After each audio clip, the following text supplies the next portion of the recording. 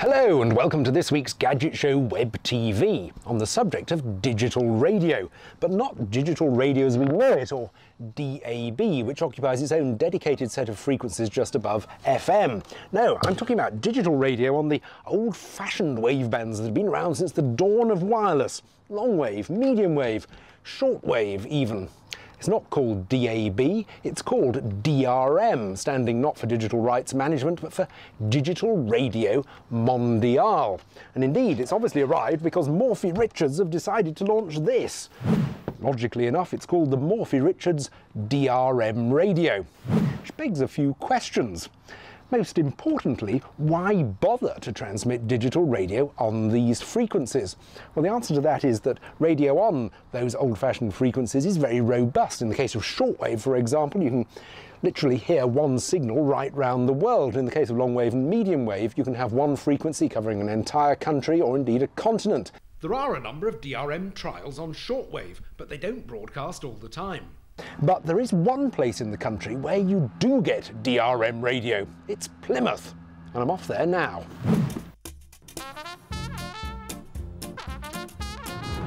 The BBC have decided to launch a DRM trial in Plymouth. They're broadcasting one of their local radio stations, Radio Devon, on its normal 855 kHz medium wave frequency, but in digital rather than analogue form.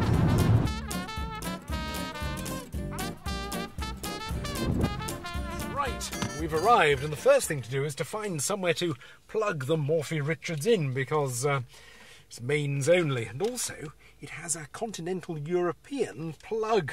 Fortunately, I've got my continental European adapter with me.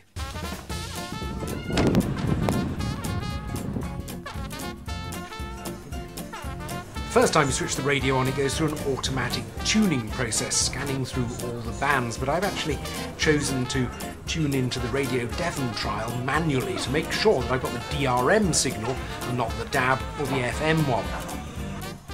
And that's Steve Fosdyke, who operates us this week.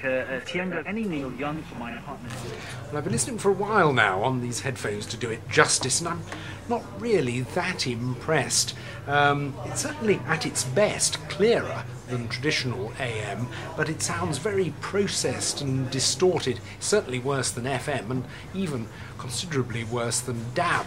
I think part of the problem is that in order to fit it into the standard AM slot, they've had to really squeeze the bit rate down to a rather worrying sounding 20 kilobits per second.